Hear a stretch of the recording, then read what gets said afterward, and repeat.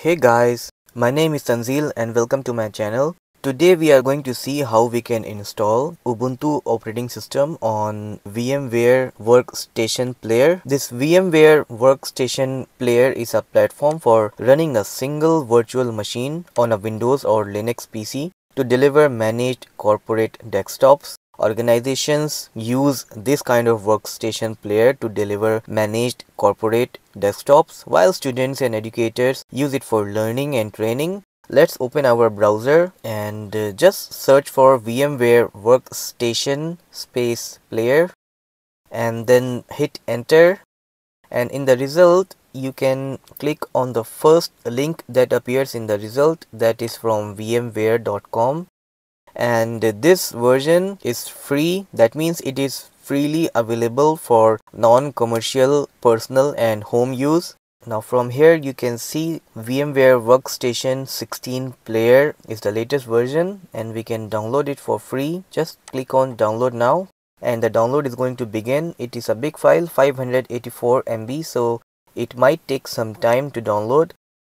So in the meanwhile I'll just start downloading Ubuntu. So open a new tab and then just search for Ubuntu.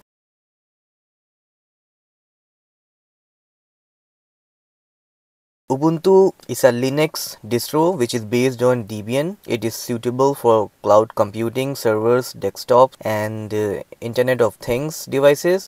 Then we have to open the first result, which is from ubuntu.com. Just open it up. You can just scroll down and check Ubuntu 22.04.1 is the latest LTS version of Ubuntu. LTS stands for long-term support version. And if you scroll down more, then you can see that the latest version is 22.10, but it is not the LTS version. So let's stick to the LTS version. So I'll just click on this download button and the download of Ubuntu will start, and it is of 3.56 GB, so it's going to take time. So I'll just skip ahead to the part where all the files are downloaded. Alright, now that you have downloaded VMware Workstation as well as the Ubuntu, just open up your download folder where you have downloaded those files. Then let's start by installing the VMware Workstation player. Just right click on it and then click on run as administrator. Then click on next. Then accept the terms in the license agreement. Alright, then just click on next. Now if you want to install the enhanced keyboard driver, it's a feature which is going to require like a 10 MB on your host drive, and it's going to force a reboot on your computer. So I'll just skip it and I'll click on next. Alright, then check for product updates on startup. I'll let it be on. Then join the VMware customer experience. Now this is up to you. If you want, you can let it be on or you can turn it off. I'll just turn it off and click on next. Alright, then click on next and then finally install. Let the installation complete. Just click on finish. Now if we return back to our desktop, we can see the desktop shortcut for the VMware Workstation 16 player. So let's open it up now. And as I have explained earlier, VMware Workstation 16 player is free for non-commercial use. In case you want to use it for commercial purpose, then you'll have to buy license and then enter it here in the software. Since I'm just going to use it for my personal usage, so I'll just click on continue. Alright, now this is the Workstation 16 player manager. From this window we can add new virtual machines or delete the old machines, or whatever configuration you want to do with your virtual machines, you can do all of that from here only. So let's start by creating a new virtual machine. Then just click on I will install the operating system later. Alright, then click on next. Now we have to choose the type of operating system that we are going to install. So just click on Linux and then under version just look for Ubuntu 64-bit. Alright, then click on next. Now on this page you can give a name to your virtual machine. Like by default it has given name Ubuntu 64-bit. Now if you want to make any changes, you can do that. Let's say I'll just add the version in the name of the virtual machine. In the same way, you can change it to your preference. And then after that, this location is showing the place or the directory where your virtual machine is going to be saved. Now if you want to save your virtual machine in a different folder or a different directory, you can just click on browse and then browse to the directory or folder where you want to save your Ubuntu.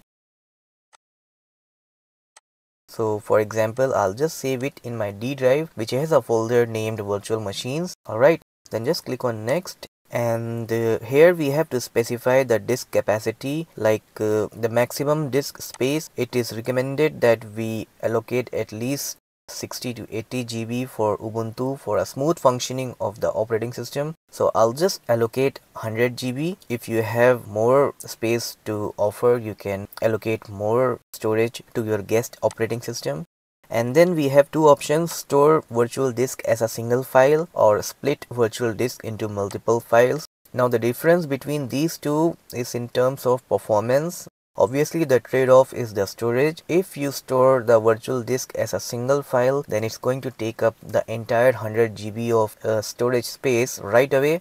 And if you store it as split into multiple files, then it's not going to use the entire 100 GB of space right away. It's going to occupy the space as and when we start using the guest operating system and as and when we demand space in the operating system. So this second option is more feasible, more, you can say, efficient. But if we look at performance, then the first option is going to offer you a better performance. I can just choose it for split virtual disk, but if you have a space to spare, then I'll suggest you to go for the first option. Anyways, then just click on next. And then finally we can look at the settings that have been saved for our virtual machine. You can see the name, the location, version, operating system, hard disk space, memory, then network adapter. And if you want to change the hardware profile, you can just click on customize hardware from here itself. Then on the left panel we have the first option as memory. Now here we have allocated 4 GB of physical memory, that is RAM.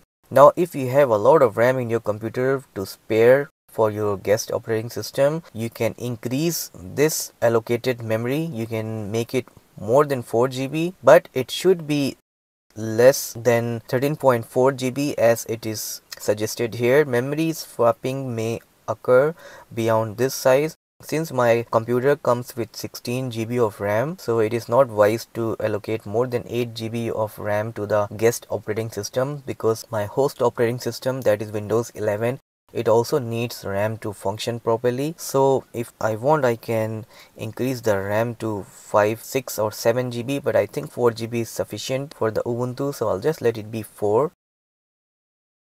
Then on the left panel, click on processors, and then here the number of processor cores are 2, so I'll just increase it to 4. This is going to enhance the performance of the operating system. Alright, then click on new CD/DVD SATA, and on the right side click on use ISO image file. Now this is the place where we have to select the ISO image file of the Ubuntu operating system that we have downloaded just a while ago. So just click on browse and then browse to the location where you have downloaded the ISO file of the Ubuntu and then just select it. Alright, now the rest of the options are fine. We don't have to change anything in them. Unless you know what you are doing, I'll suggest you not to change them, and then just click on close. Now all the settings are saved, and just click on finish. And then finally we can start our Ubuntu virtual machine. So for that, just click on play virtual machine. Then we will be welcome to this window where we have to select the option like try or install Ubuntu. So I'll just click on that. If you are trying to use your keyboard and it's not working, for that you have to take your mouse pointer inside your virtual machine and then just click inside anywhere. Then your mouse and keyboard will be captured by the virtual machine, and then you can use your keyboard and then just hit enter to select the first option. Alright. Let me maximize it. Now we will be greeted with the welcome page of Ubuntu. Here we have two options, try Ubuntu or install Ubuntu. On the left side, if you want, you can change the language. Since I'm going to do it for English, so English I have selected, but in case you want to change it, you can change it. And then just click on install Ubuntu. Now you have to select your keyboard layout, and on the left side, English US has been selected automatically. If you want to change it, you can change it. Since I am from India, I can look for India or Indian. Then accordingly on the right side, the keyboard layouts have changed. You can see that, but I'll just select English US. Then just click on continue. And now it's asking what apps would you like to install to start with. Normal installation means the web browser, the utilities, office software, game, and media players will be installed while installing the operating system. The minimum installation will mean the browser and the basic utilities which are needed to run the operating system will be installed. And the other options are download updates while installing Ubuntu. Now this is going to take a lot of time while the installation is in progress, because it is going to download the updates and then it's going to install it. So obviously it's going to take a lot of time. Then install third-party software for graphics and Wi-Fi hardware and additional media formats. This is for providing better support for your graphics and Wi-Fi or any other hardware that you have in your computer. So now it's up to you which options you want to select. If you want your installation to be very fast, like you don't want to wait, you want the installation to be finished as soon as possible, then you can uncheck these two options, download updates and install third-party software. You uncheck both of these and click on minimal installation. Now this is going to make the installation very fast, since it is going to install only the bare necessaries to run the operating system. And if you are fine with giving a little time to your guest operating system to install all the features or the utilities or the browsers or the third-party software that you're going to need later, then you can just click on normal installation and then tick mark both of these options and then finally click on continue. Then we have this option, erase disk and install Ubuntu. Now a lot of people get very confused when they see erase disk and install Ubuntu. Since we are installing the Ubuntu on virtual machine, so we don't have to worry about the deletion of the disk, since we have created a virtual disk for this purpose, which is empty as of now, so nothing is going to be deleted. So we can just click on install now and finally you can click on continue. Alright. Then on this page we have to select the location where you are. It is for the time zone purpose. Since I'm in India, Kolkata is selected automatically. So Kolkata is the time zone. Continue. Then finally I have to enter my name here. If you want to keep your name and computer name different, you can do that from here. And you can also choose a different username also. But I'll just keep them simple for now. And I'll just enter a password. Alright. Then the installation is going to begin and it's going to take some time, so just be patient and let the installation finish. And during the installation, the Ubuntu installer is going to download those updates and try to update the installation process, so we don't have to worry about anything here. If your internet connection is fast, then the installation will be over very soon. Then finally we will have this message box which says installation complete and we have to restart, so just click on restart now. Then we'll have this message, please remove the installation medium, then press enter. Now to remove the installation medium, you can just click on player on the menu bar on the top and then just scroll to this removable devices. And here you can see we have this CD DVD. You can just click on settings, and if you want to remove it, you can just click on CD DVD on the left panel, and in the bottom you can just click on remove. It's going to remove the CD DVD drive entirely, and then finally you can just press enter, and then you will be welcomed to the login page where you have to select your user ID. and then enter your password. Alright, and Ubuntu is going to boot up for you. Now you can connect your online accounts with your Ubuntu, like Ubuntu single sign-on account or a Google account or a Microsoft account, or if you just want to skip it, click on skip button. Now help improve Ubuntu, you can just let it be on and click on next. Then privacy, if you want the location services to be active, you can just click on location services and let your location be on and then click on next.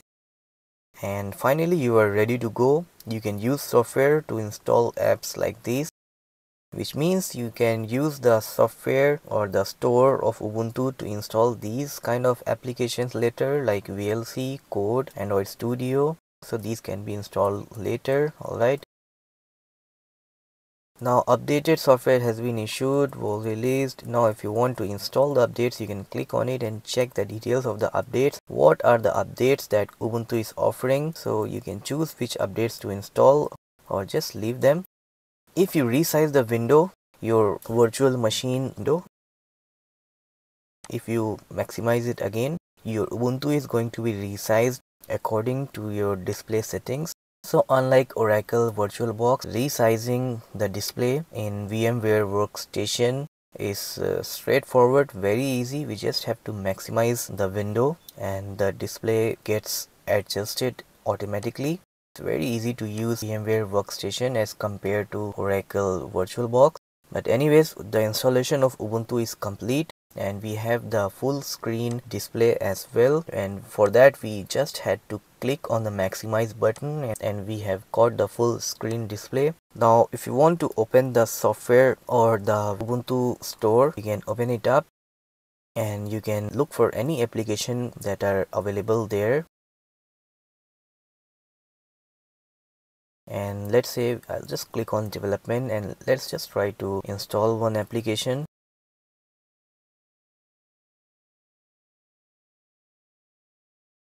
So I'll just try to install this Microsoft Code, Visual Studio Code. So if we click on install button, it's going to ask for the password. Enter the password and just authenticate, and you can see the installation has begun. So it's going to download the software and then it's going to install it, and the installation is complete. Now if you click on the show applications icon on the left bottom corner, you can get all the applications that are available on your operating system. For example, I have installed Visual Studio Code just now, so I'll just open it up and you can see the Visual Studio Code is working as it should.